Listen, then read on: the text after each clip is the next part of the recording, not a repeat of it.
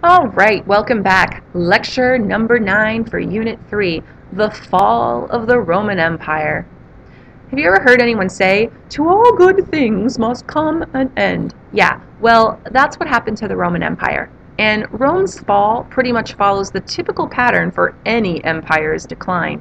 See, the decline and fall of great civilizations is really a repeating pattern in world history, as we will continue to find out this year.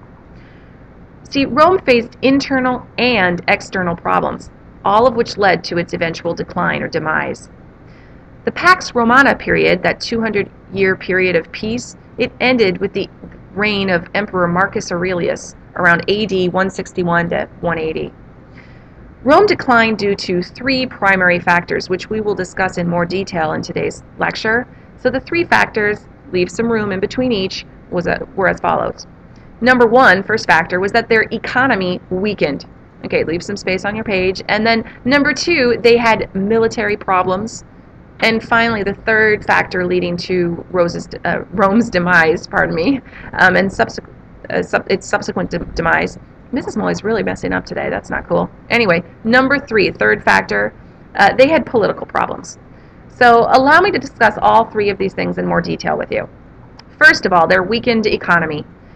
Due to attacks on the Roman Empire by outside forces, Rome stopped engaging in its extensive trade.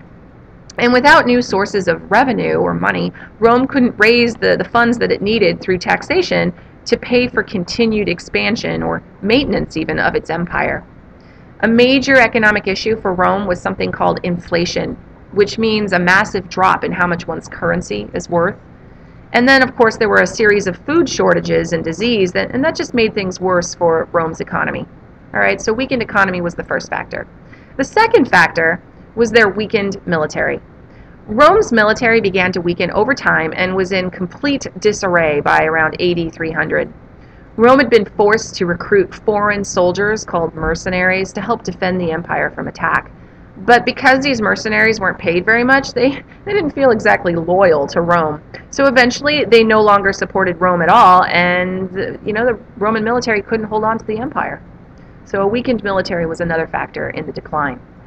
All right, the third factor was political turmoil, because political turmoil also plagued Rome.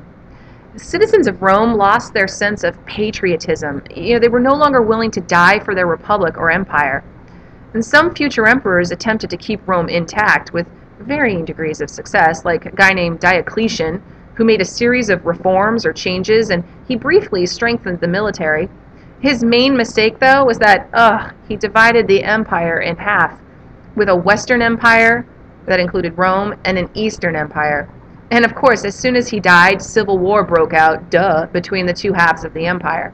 So eventually what you're going to see is four separate rivals are going to start to compete for control over the empire, including a guy named Constantine, who briefly united Eastern and Western Roman empires. But then, of course, he made a dumb mistake in that he moved the capital from Rome in the Western Empire to the capital of the Eastern Empire, which was Byzantium. This city later became known as Constantinople. Eventually, the Western Empire fell apart, and the Eastern Empire survived, and then turned into what we called the Byzantine Empire. Okay, so to summarize, why did the Western Empire fall apart? Why? When we talk about the fall of Rome, we're referring to that western portion of the empire falling apart.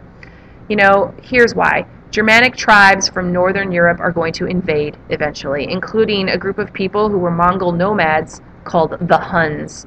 And, they included invasion after invasion by the famous Hun named Attila the Hun. I don't know if you've ever heard of him. Anyway, the final Western Roman emperor was a 14-year-old boy named Romulus Augustulus. And, of course, 14-year-olds aren't known for their, rule or power to hold people together. So, the empire completely fell apart. All right, the eastern half of the Roman Empire, it's going to survive, and it's going to flourish.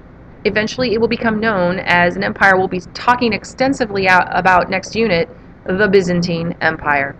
All right, that's all for today. Thanks for listening. Ooh, another short lecture. Bye-bye.